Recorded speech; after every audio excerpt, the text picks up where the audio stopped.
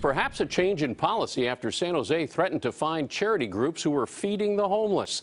The idea was to clean up St. James Park. Our Kiet Do is there and says, at least for now, both sides are talking about this. Kit? Yeah, the big headline to come out of this meeting is that there was an August 5th deadline where San Jose police were set to start writing citations and busting people for feeding the homeless here in the park. That deadline is completely off the table now, pushed back indefinitely.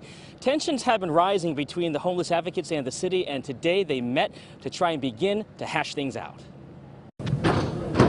Officially, today was a food service provider partner meeting where nearly 36 people, including the Housing Department, Parks and Rec, San Jose Police, along with a host of homeless service providers, gathered to talk about how to get the homeless, who've been hanging out in St. James Park for decades, into nearby soup kitchens. We're committed to working to find solutions that meet the needs of all San Jose residents. We want St. James to be a park for all, and we want to make sure that we're connecting people with the resources that they need to not only survive, but to end their homelessness in the long term. Last month, the city announced it was cracking down on the feeding of the homeless at St. James, a longtime tradition for churches and Good Samaritans.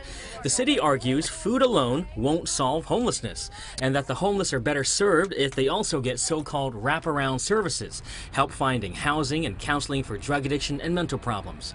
Churches and homeless advocates pushed back, saying the feeding ban was inhumane, and staged feedings anyway in protest. Is this meeting enough to quell some of the unrest amongst advocates?